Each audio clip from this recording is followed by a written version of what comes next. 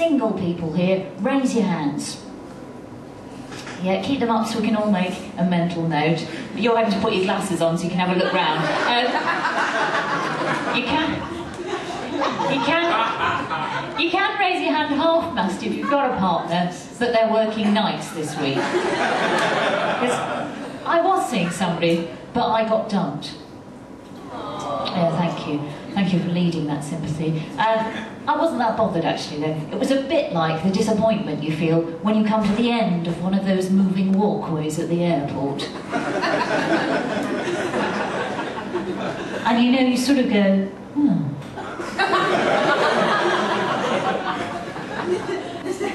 So my friends all tell me I'd meet somebody if I went on holiday, but I have a phobia of going away alone and being befriended by a British family who feel sorry for me.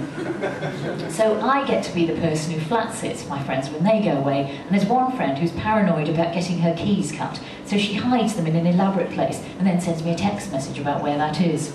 Go to the cupboard around the side of the house where the electricity meters are.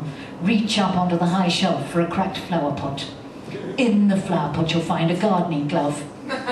Inside the gardening glove will be the first in a series of riddles.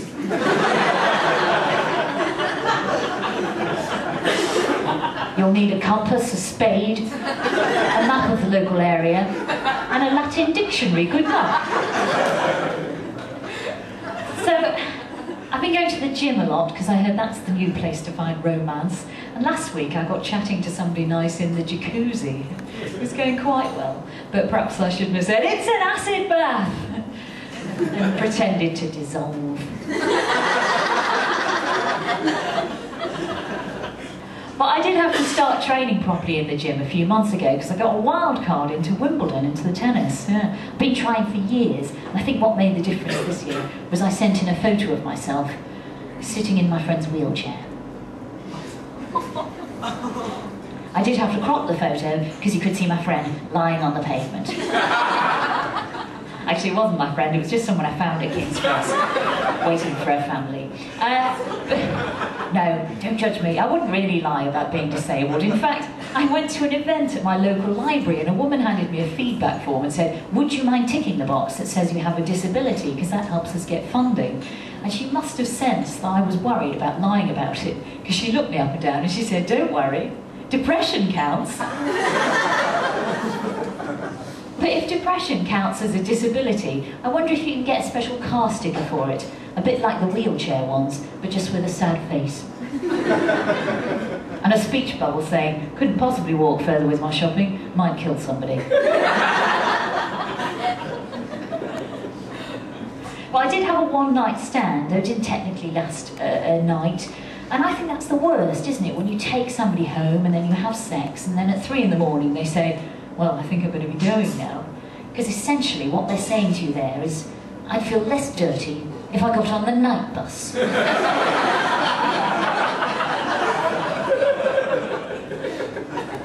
So my latest plan to meet somebody is I'm going to go on that Friends Reunited website and I'm going to rediscover somebody from my past, although there is a flaw with this, because I didn't come out as a lesbian when I was at school, because it was the 1980s and they still burned gay people in the north of England. I hope nobody's shocked to hear that I'm gay. I can see some of the men look quite disappointed. I can see that. But I did come out to my parents when I was a teenager, and I was surprised because they were really excited, like, "Oh, my daughter's done something interesting."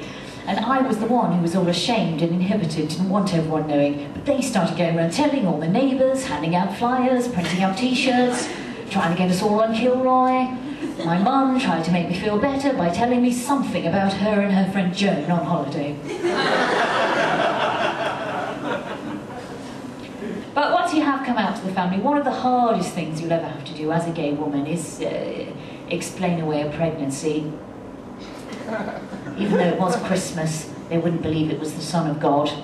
But Christmas is now far less eventful than that, and I wanted to finish by sharing with you the highlight of my last Christmas, which was when this newsletter came through my door from the Peckham Rye Safer Neighbourhoods team. Don't know if anyone knows Peckham. It's not that bad, actually. All those yellow murder signs do brighten the place up.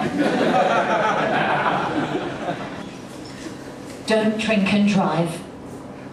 It's so much nicer to be alive. If you want to enjoy the festive season, forget your car for a very good reason. Remember your loved ones waiting at home. They don't wish to spend Xmas alone. They'd much rather have you home with them to enjoy the Xmas fun than to have the sad news that you've been found dead in a wrecked car.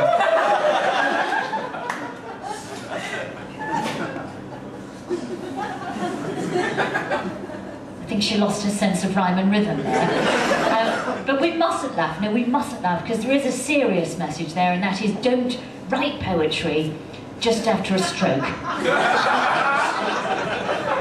So, on that note, I shall leave you, Brixton. Thank you for having me. Enjoy the rest of your night. Thank you.